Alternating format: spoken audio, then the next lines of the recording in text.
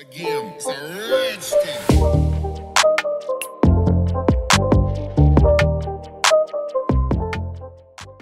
What is going on, guys? Welcome back. In today's video I wanted to do something kind of different. A couple of days ago a friend of mine showed me a riddle with a very fascinating and complex solution, and I wanted to share this with you guys not just for fun, but because the way of thinking that is required to find the solution, but even to understand the solution once you hear it, is a very mathematical and computer scientist type of or a way of thinking, you could say.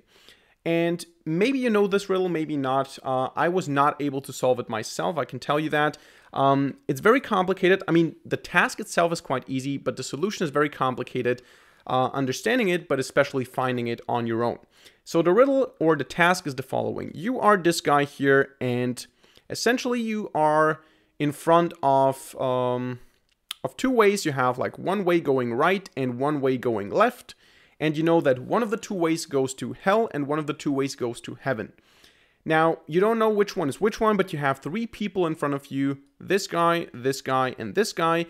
And you don't know which one is which one, but you know that one of them is always telling the truth, one of them is always lying, and one of them is sometimes telling the truth and sometimes not. You are allowed to ask two questions that can be answered with yes or no, and then, after asking these two questions, you need to know which way goes to hell and which way goes to heaven. This is your task. You can only ask one person at a time, so you cannot ask a question and get an answer from all three of those. You ask one of them, so you can direct your question, for example, to this one or to this one, but only to one person at a time. And this person then answers with yes or no. Then you can ask a second question. You can ask someone else. You can ask the same person.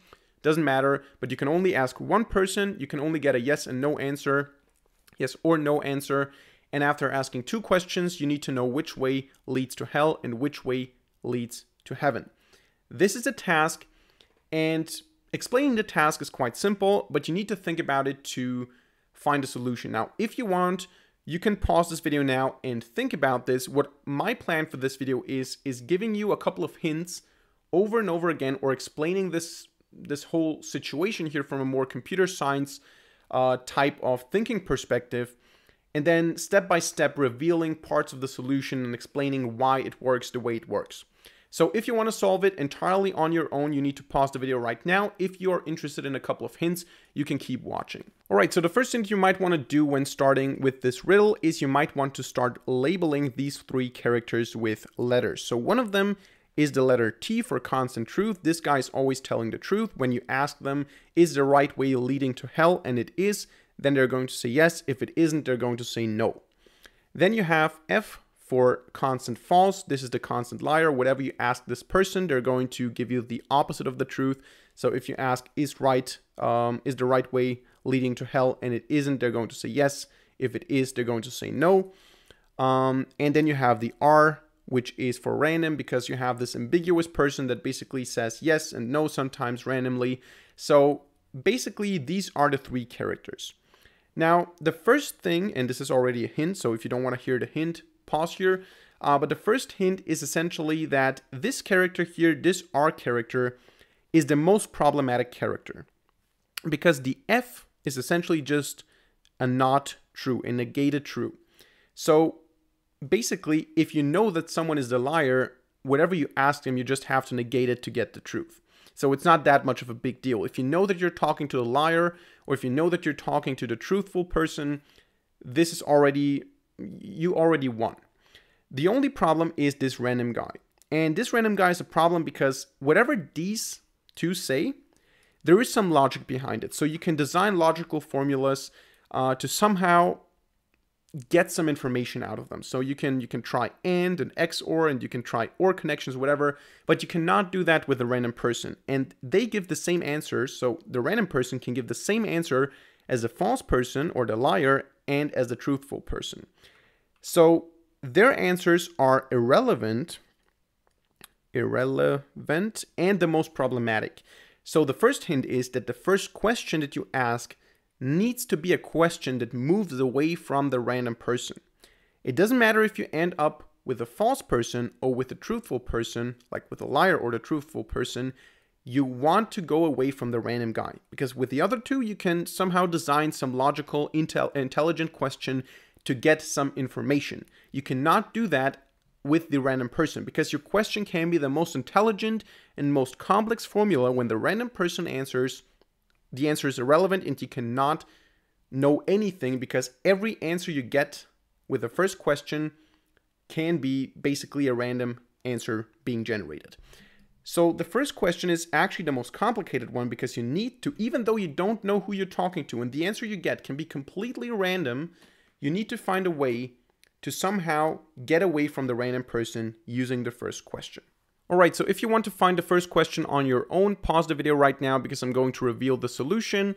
And the first question that you need to ask here is, you ask the person in the middle, is the person to your right more likely to give a truthful response than the person to your left? And if they say yes, we ask the person on the left. And if they say no, we go to the person on the right. So basically doing the opposite of what they tell us to do. And in order to understand why this works, we need to go through all the scenarios. So let's say, for example, we have the truthful guy in the middle, and then we have the false guy on the left, and we have the random guy on the right.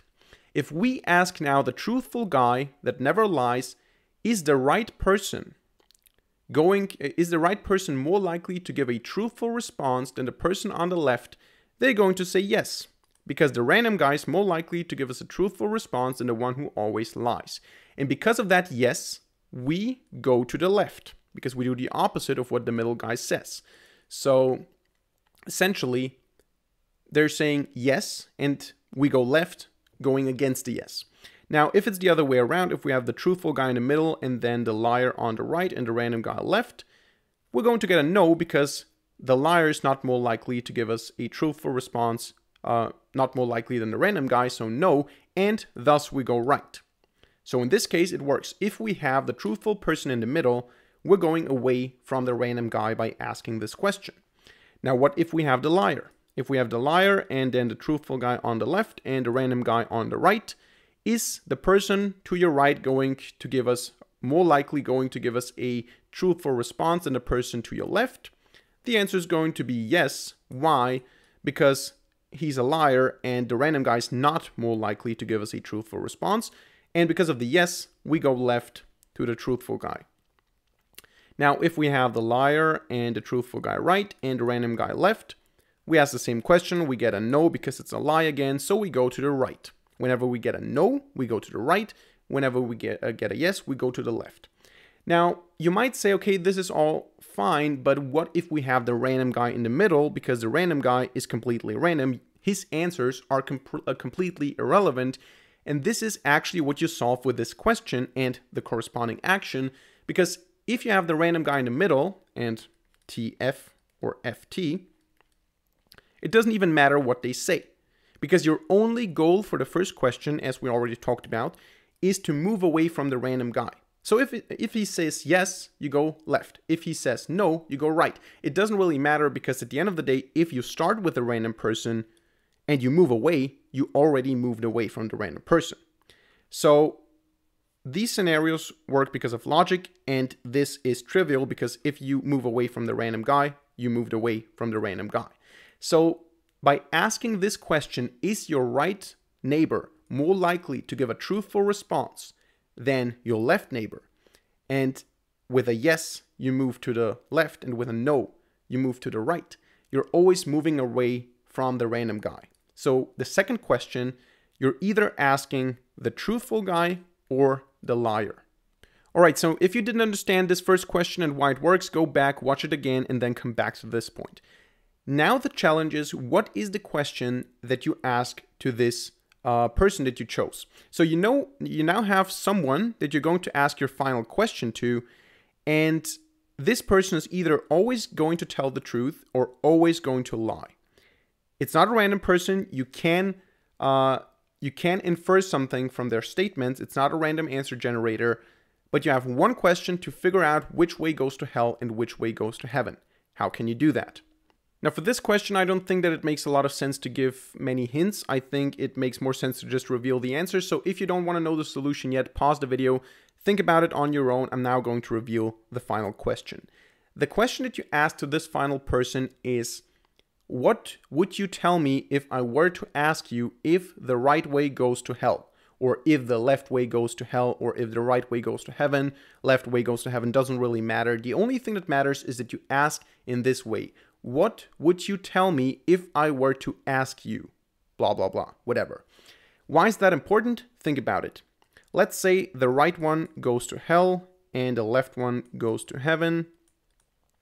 And you ask the truthful person, what would you tell me if I were to ask you if the right way leads to hell? They're going to say, yes, it does. Why? Because the truthful person tells the truth, and if you ask them what the truth is, or what they would tell you if you were asking them for the truth, they're going to tell you the truth.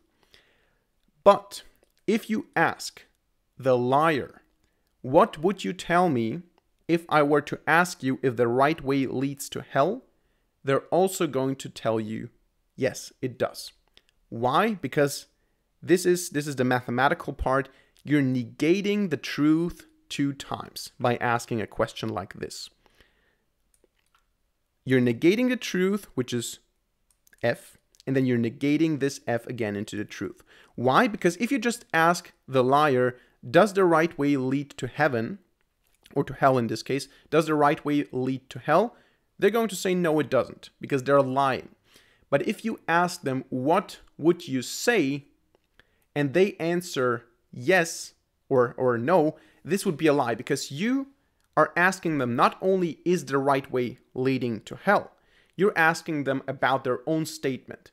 So they have to lie once, because first of all, the right way does lead to hell, so they need to say it doesn't. But then you're not asking them for the statement, you're asking them what they would say. And this is what they would say. They would lie, but they cannot tell you the truth about what they would say. So they need to lie about how they would lie, if you understand what I mean. So they would tell you actually no, but you ask them, what would you tell me? So if they tell you no, they would be telling the truth about what they would say. So they need to lie about this as well, and they tell you yes. And this is why it works. No matter which one you ask, you're always going to get the truthful answer, because truth and truth equals truth. But lying 2 times, negating 2 times, leads to the truth as well. It's the same as multiplying 2 numbers. 5 times 5 equals 25, but -5 times -5 also leads to 25. So plus and plus doesn't lead to negative or to minus, but minus times minus leads to plus. And it's the same with negating, negating and negating again. So if you negate twice, you get the truth, but if you just tell the truth twice, you don't get a lie. And this is why this works. So again, it's a quite complicated riddle, but the explanation is that the first question moves you away from the random person by just going through all these scenarios. You can see that this is the case. And then it doesn't really matter if you're talking to a liar or to a truthful person. If you ask them about their own statement that they would make, they need to either tell the truth or negate twice and thus tell the truth as well. Alright, so that's it for this little video today. I hope you enjoyed this different kind of content. If so, let me know by hitting the like button and leaving a comment in the comment section down below. And also don't forget to subscribe and hit the notification bell to not miss a single future video for free. Other than that, thank you much for watching. See you in the next video, and